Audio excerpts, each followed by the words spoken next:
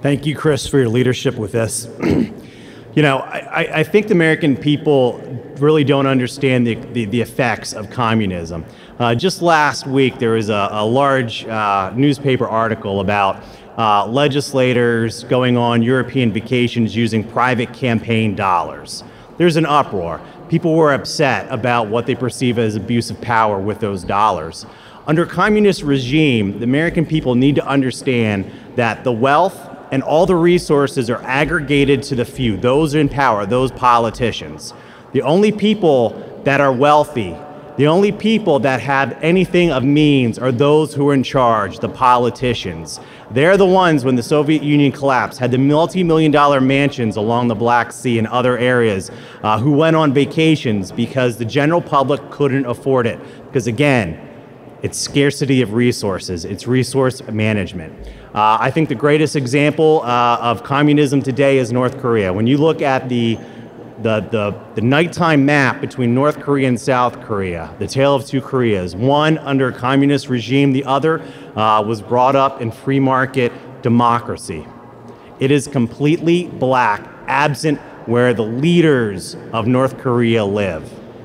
South Korea is a thriving economy, a thriving democracy. That's not what we need in the United States. That's not what we need in this world. Communism is shut off. It's closed. It is not transparent. It is not open. That's why when communist regimes come into power, they eradicate the opposition. Who's the opposition? Journalists, professors, teachers, anybody of substance that has individual thought are eradicated through murder, put away in concentration camps, and then redoctrination occurs. Single thought thinking. It's our way or the highway. If you oppose us, you'll be locked up or you will die. Oh, by the way, it just doesn't stop with you. They also target your families and your children. That's not what we need today. And what's more irreprehensible is the fact that a city so rooted in freedom and democracy decided to fly the communist Chinese flag in the same city where our founders gathered to give us the freedom, and one of the greatest political documents, the US Constitution, which holds back power from the government and gives remaining power to the citizens. That is complete opposite of how communism works.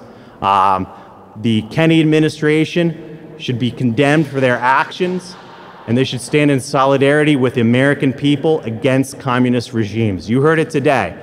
The Chinese communists are trying to influence our First Amendment freedoms in this country.